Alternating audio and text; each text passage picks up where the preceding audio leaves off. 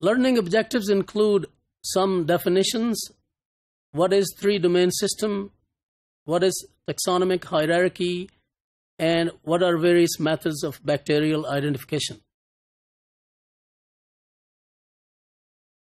Taxonomy is a science of classifying organisms, and this is based on their similarities.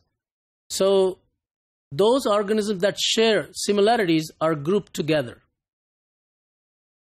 And then the study of the evolutionary history of organisms, and how they evolve from each other, is called phylogeny or systematics. Clone basically is a population of cells derived from a single cell. And during these replications, microorganisms especially, sometimes they genetically acquire different characters that differ from their parents, and they are called as strains.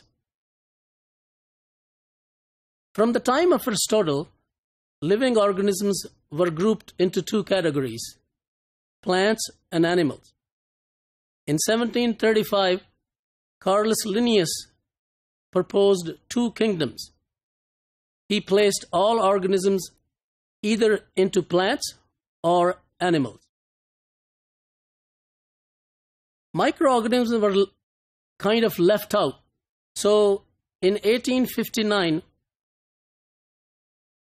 Carl von Nageli, he put bacteria and fungi in kingdom Plantae. As you know, that these fungi especially, they look like plants. They resemble physically or phenotypically like plants. So based on this observation, he placed bacteria and fungi in kingdom Plantae. In 1866, Ernest Haeckel proposed a different name or kingdom for microbes, and he named them as Protista. The kingdom Protista was proposed to place these microorganisms, especially bacteria, protozoa, algae, and fungi, in kingdom Protista. But then 1959, as I mentioned earlier, the fungi more look like plants. So they were again proposed to be placed in their own kingdom as fungi. But later on, they were moved to another, based on their nucleus characteristics, into another category. Edouard Chatton in 1937 introduced another term for microbes. He called them prokaryotes. Prokaryotes, as we know, these are microorganisms that do not have a very well-established nucleus. They do not have a nuclear membrane around their nuclear material. Then Robert Murray in 1968, he proposed that all these microorganisms that do not have a well-established nucleus, and what were proposed prokaryotes, the name was proposed for them as prokaryotes, they should be placed in a different kingdom, and he proposed the name of Prokaryotae. Robert Whittaker in 1969, he proposed 5-kingdom system, where these 5 different kingdoms were described: Animalia, Plantae, fungi, Monera, and Protista.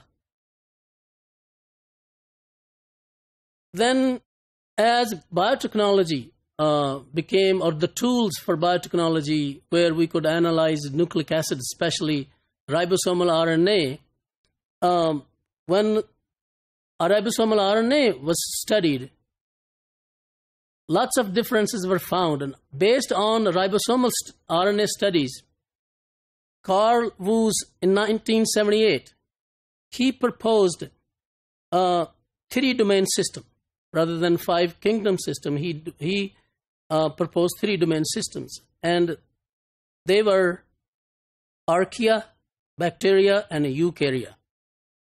So prokaryotes or prokaryotes were placed or subdivided into two groups, Archea and bacteria.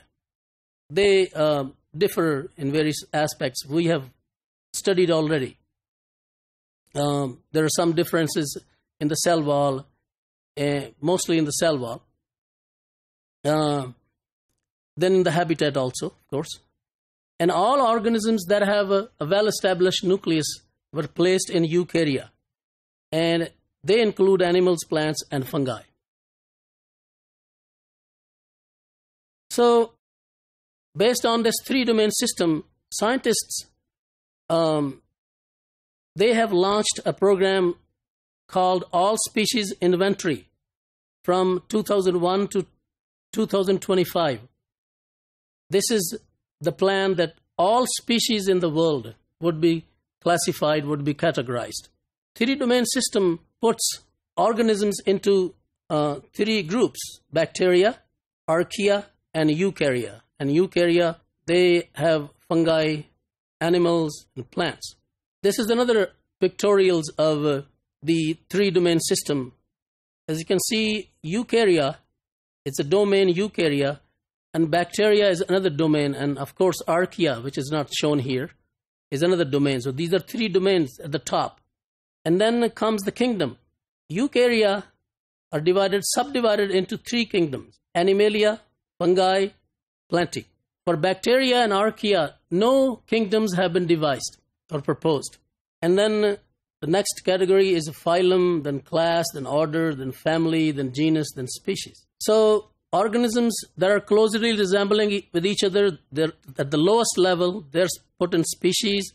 Then many species form the genus, and then many genera, they combine into family, and many families combine or make an order. Many orders, many classes make phylum or phyla, and then many phyla are grouped together into a kingdom, and then kingdom into domain.